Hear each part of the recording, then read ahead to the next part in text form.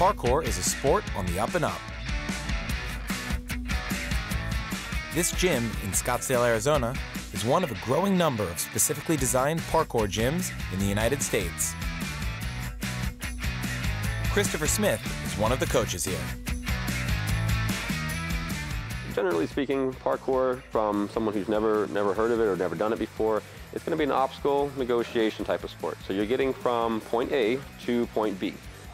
Essentially, we're doing that as efficiently, as safely, and as intricately as you want. Parkour is more of a self-expressive type of sport, so you're not necessarily competing against somebody else. In most cases, if you're just the individual learning it, you're trying to really compete against yourself. So every day you're going out and finding challenges that are slightly bigger. Originating in Europe in the 1980s, parkour has been growing globally ever since. The Scottsdale Parkour and Freerunning Gym teaches both disciplines.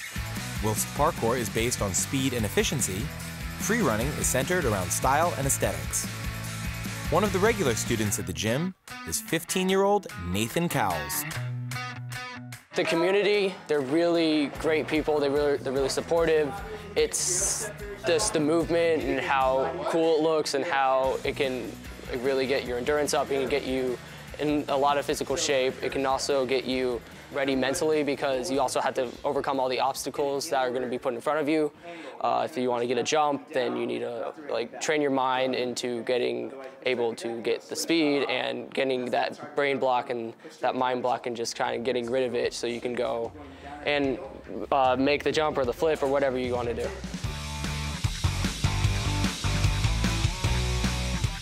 The Scottsdale Gym is open to all ages and skill levels. Since opening over 8 years ago, the numbers of people coming here has grown year on year.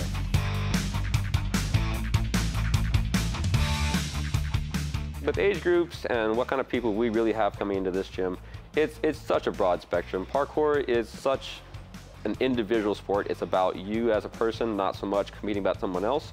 And because of that, it doesn't matter who you are, you can always compete against yourself. So whether you are a 4-year-old who can barely run across anything, or someone who hasn't moved in quite a while in your 60s, there's going to be something for you to do because it's challenging yourself. You are trying to overcome your own challenges. One of the little ninjas training at the gym is Nathan's younger sister, Natalie. The 12-year-old has a passion for cats, and like her feline friends, she can often be found climbing trees. As one of the few girls involved in parkour, Natalie is keen to see more join the program. We can show the boys that we can do stuff too, because sometimes whenever I'm about to do a flip or something, they say, oh, she's just gonna jump or something, and then I show them that I can do a flip, and then they just stand there like... The 6th grade school student initially began with diving and tumbling as her main sports. However, the lack of freedom in the latter saw her follow in her big brother's footsteps by taking up parkour, where acting like a cat is actively encouraged. Sometimes I run on 4 legs and the coaches don't even mind. As for Nathan, he has started coaching the younger age groups on the weekends. And the self-proclaimed American monkey always finds the time to give his sister a helping hand. She enjoys climbing, she enjoys swinging on the bars, and that's something she's always loved. And to see her, pursue it and to make maybe a good career out of it, I don't know if she wants to pursue it, but that'd be awesome if she would, because she's super good at it and she's just really enjoying it for the most part. I mean, it's just awesome to see how much me and her can do it together and just bond over it and have fun between it.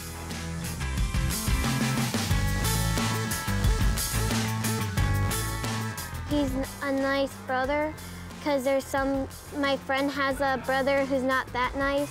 And when I compare Nathan to that guy, and he's just really awesome. I love him.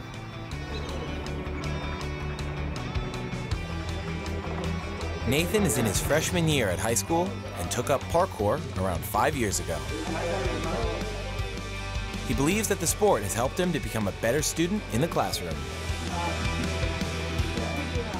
I would probably say it impacts school because that's what I do a lot of my projects on. That's what I know a lot of background information on. If there's a project that I want to do in reading, or if I need to make a story, I usually make it about parkour. If there's something like in biology, I had to like maybe come up with, oh, here's a solution on how to fix an ankle problem or something like that. Away from parkour, Nathan's other passion is filmmaking. He's already involved with the daily TV news program at school and hopes to carve out a career that combines his two favorite hobbies.